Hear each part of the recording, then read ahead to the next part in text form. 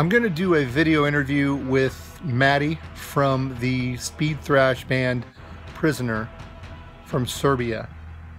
To date they have an EP and a full album. The EP is the Upcoming Devastation. Small label, only 100 were made. But I believe you can get it on their Bandcamp site for a download. There were 3 tracks on it, and on the 3 tracks, I believe all 3 of the tracks ended up on their full length, which came out in 2015, called See the Scars. This one, I believe they made 500 copies, and it's on Slaney Records. So I have sent Matty some questions, just in general about the band, but also kind of about his path to playing in a metal band, path to becoming a guitarist, and there's a lot of really cool information in here. So sit back and enjoy my little conversation across the oceans with Matty of Prisoner. How old are you, and what age were you when you picked up the guitar? And what influenced you to actually decide to play the guitar? Well, I'm 21 years old, and I was 6 when I picked up the guitar for the first time. And the first thing that I saw and heard were some Spanish stuff, you know, like Gypsy Kings, Paco de Lucia, a lot of stuff. You know, that was my first contact with the guitar, and I liked it, and that's how I started to play. As you grew up, what bands or groups did you listen to, whether it was metal or other styles? Can you remember the first heavy metal or metal band that you heard that got you into metal? And if so, what album was it that you heard that got you into metal? But the first rock and roll thing that I heard in my life was AC/DC and their first album, Dirty Deeds Another Cheap. My father gave me the cassette and I still have it. It's a great album. But first heavy metal thing that I heard was Iron Maiden and their album Peace of Mind. First song that I remember from that period is Flight of Icarus. I really liked it. After Iron Maiden I heard Wasp and their album Inside the Electric Circus. I first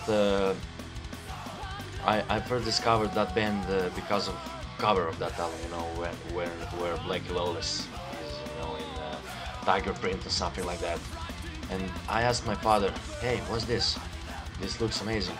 And he said, doesn't matter, it's crap. I said, okay. But I asked him to play that record to me, and I liked it, you know, that the sound of his voice, those guitars, those songs.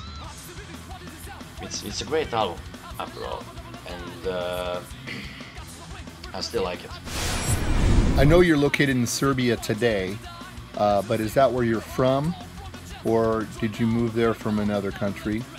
If so, as you grew up in the country you're from, how easy or difficult was it to get music that you enjoyed to listen to? And did you have any local record stores or any places that you were able to purchase music, or was it difficult to be able to actually access physical music? Yeah, I'm born in Serbia and I live here my whole life. I started to discover some heavier stuff in 2006, and in that time I was buying a Serbian edition of Metal Hammer, and that was my main source for you know, discovering some new stuff for me.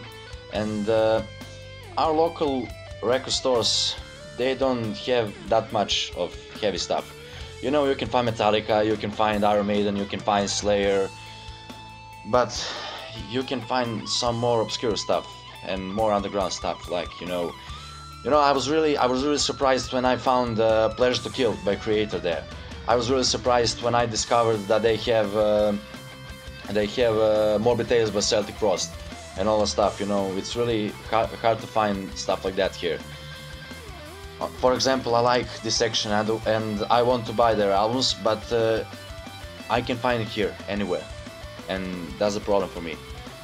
And about 5 or 6 years ago, I discovered some kind of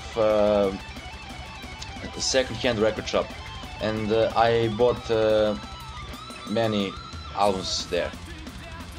And you know, unfortunately, me and many other people here, we are forced to download stuff from internet.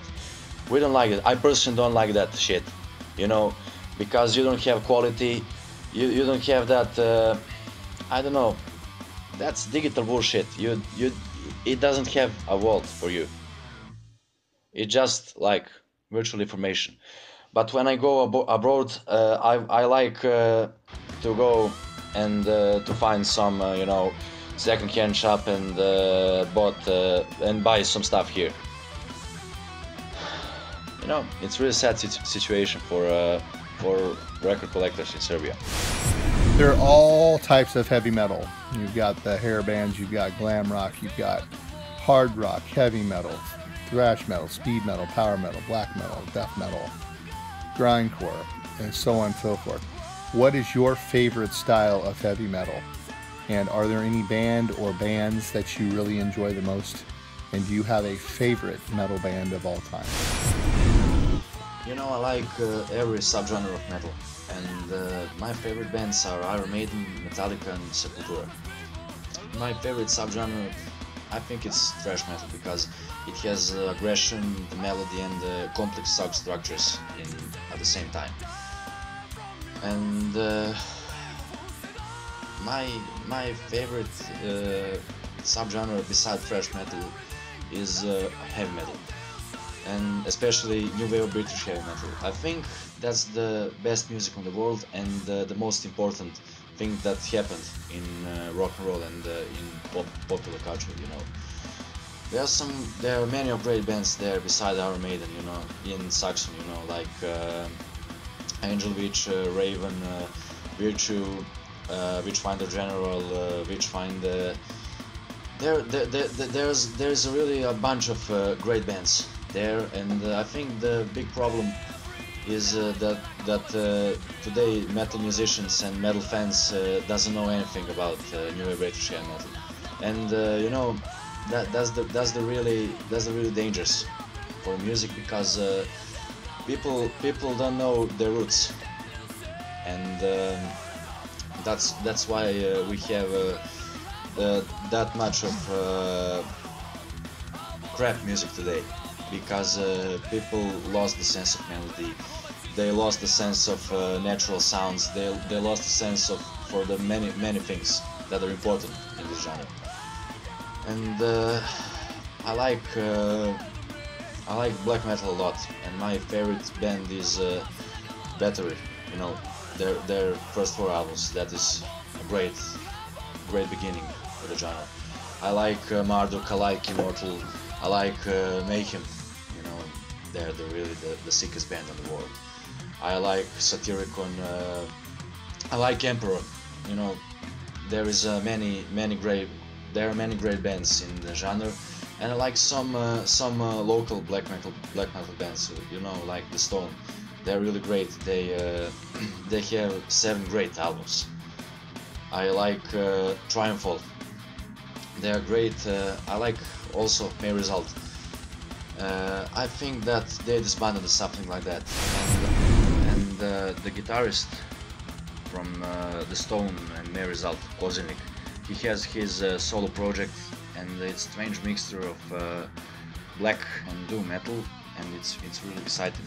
It sounds really fresh. And not so long time ago, I bought his new EP. It's called That Gives Unto Life, and I recommend it to the people. It's really great, and it's really strange music. Maybe it's not for everybody, but if you like some extreme stuff and some darker stuff, then I think the Kozelnik is for you. Can you remember the name of the first band that you ever played in? What style of music was it, and what was the name of that band? And how old were you when you joined that band?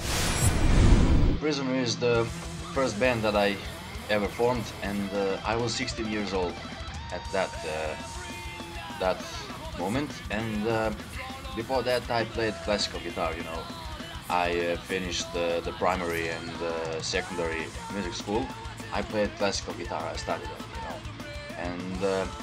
And at the age of 16, I bought my first electric guitar, and shortly after that, I formed Prisoner. The band has been around since around 2011, according to Metal Archives. How steady has the lineup been? Has there been a lot of lineup changes in that time, or has it been really consistent? Yeah, there were a lot of lineup changes, especially in that early stadium of the band, and we always had a problem with the bass players, because we never find one who is good enough on his instrument and who is right person for the job, you know. We always had a problem with responsible band members and something like that, you know. But at the end of 2014, Goran joined the band, and that was it. Our problem of the bass player is solved. Unfortunately, a few months ago, our drummer Nikola and second guitarist Stefan, they left the band due to the artistic differences, and you know, we find the new members and ready to continue our story. In addition to playing guitar for Prisoner, you also play guitar for another band called Merciful Angel, and it looked like that band has been formed since 2015. What made you decide to join or start a second band? Well, that story with Merciful Angel started, you know, last year in 2015, and it wasn't an intention for me to be, you know, the consistent member of the band. I joined on the, I know, about 3 or 4 weeks before their first gig. I just wanted to help them because they didn't have the second guitar player at the moment, and I offered them help, and you know, the time has passed, and they said, you know, actually Philip, the second guitarist, said, hey, I want you to join the band. Do you want? Are you interested? I said, yeah, absolutely, and I'm here. So being the guitarist in 2 separate bands, do you also have a regular job? If so, what do you do for that regular job? How difficult is it to get time off when you have a gig that you're going to play with either band? And how do you balance all 3? No, I don't have a regular job. Unfortunately, I'm still a student. I'm studying the railway college. But when it comes to jobs, you know, whenever I find some job, I'm going to do it because I need money, you know, for a gigging, for a recording, for, you know, new strings, for rehearsals and all that stuff. A few months ago, I worked in the cleaning company, and sometimes it was, you know, it's really hard sometimes to arrange all the stuff, you know, the college, the job, and the rehearsals with 2 or 3 bands, you know. And you know, the boss, he could call me and said, you know, hey, you got to get here in the 7 in the morning, you know, and you work both shifts. And I was like, well, that's hard. I can't have rehearsal tonight, you know, and that was a problem. And in June, I quit the job because I said for a gig, you know, for a few months earlier, and it was like, okay, do it. But you know, the day before the gig, they said we have a job here tomorrow, and you know, the whole company has to be here. I said I can't do that because I have a very important gig tomorrow, and I can't be there. I can't be here. And they said, okay, it's up to you. Do you come tomorrow or you quit? I said, fuck off, I'm quit. Of all the songs that you've recorded and written for either Prisoner or Merciful Angel, do you have a favorite song that you've written or recorded? And if so, what is that song and why? Yeah, sure, I have my personal favorites on our first album, and those songs are The Beast in the Mirror and Lifeless. From the musical point of view, those songs are representing everything that this band is about, you know, it represents our style. And from the lyrical point of view, those are really personal stories about, you know, fighting against, you know, your inner demon, and people around you who are not who are telling you what to do, who are trying to tell you what you can say, what you can't say, how to look, how to dress, and all the stuff. We personally don't need that kind of shit, you know. And we want to live our lives how we want to live it, you know. And for the Merciful Angel, I think that my personal favorite for now is Maker. That song musically represents the style of the band, and from the lyrical side, it's about our society, who is living through religion, you know, because since we are born, our parents and our society, they were teaching us, you know, how we must, you know, act on something like that, because we should be afraid of some figure in the sky, you know. And as you know, we were growing up, we saw that that those stories are bullshit, you know, because you know, where is that Maker when we need him, you know.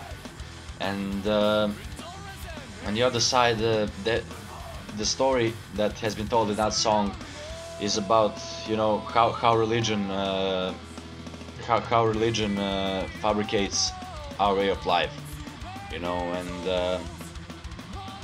you know, just read the lyrics, and he's shown his true form. The Maker has moved on, and practically he doesn't exist. Can you talk a little bit about the writing process for either band?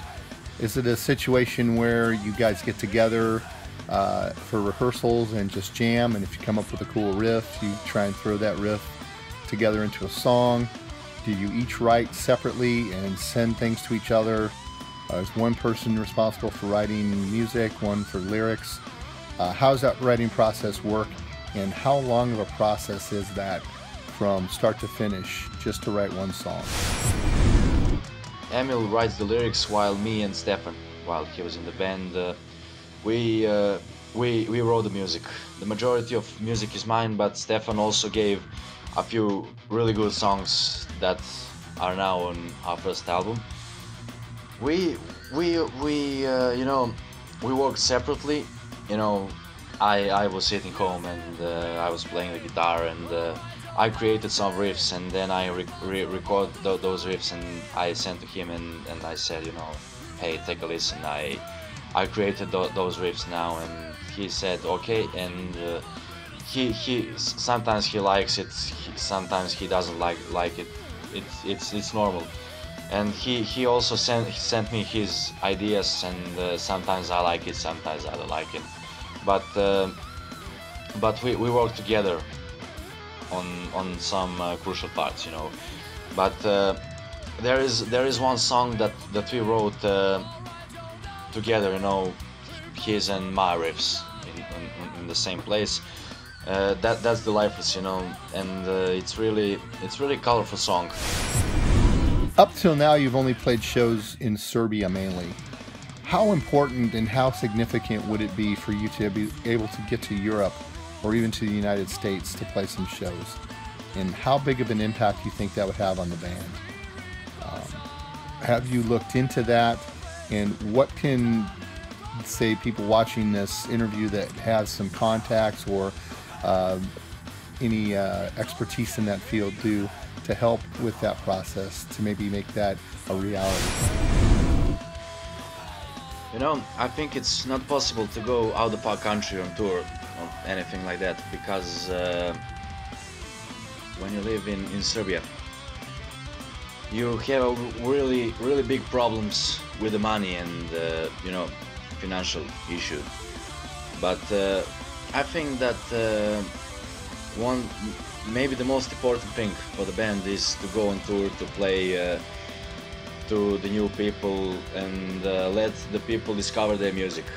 And I think that's the main reason why the people like some new bands, because they heard it live as a support act for some bigger band, something like that.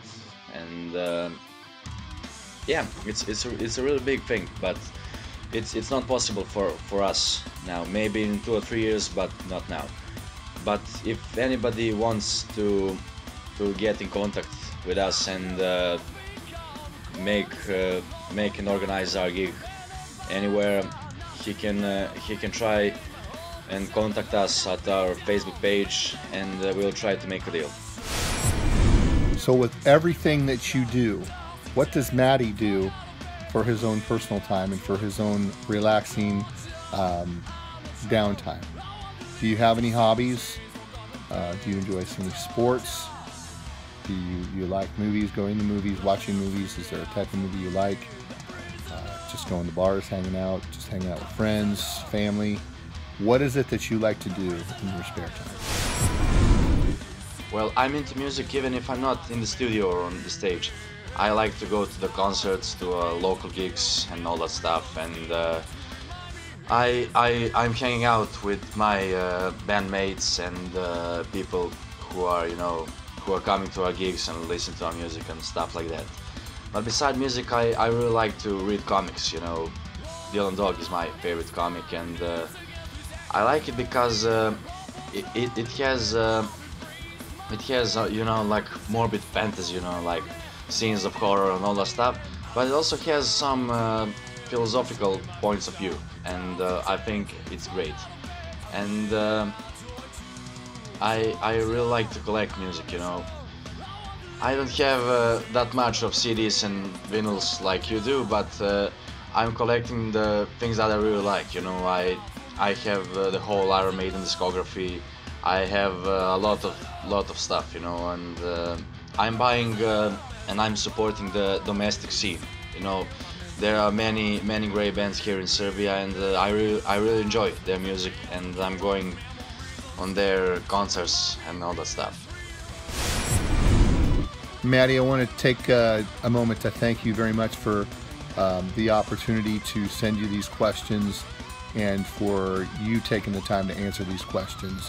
I know you've got a lot on your plate, a lot going on, but I truly appreciate it. It's really awesome that you took the time to do this.